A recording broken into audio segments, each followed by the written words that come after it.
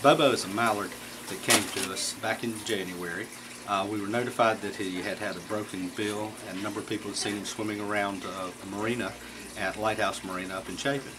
They were able to capture him and bring him in, and when we examined Bobo, we determined he did in fact have a broken upper mandible that had to be giving him trouble eating. He was not doing real well. We posted Bobo on our Facebook page and had a number of people respond, including Dr. Randy Basinger and his wife Dr. Burpee, who offered to take Bobo to Raleigh for a prosthetic bill replacement.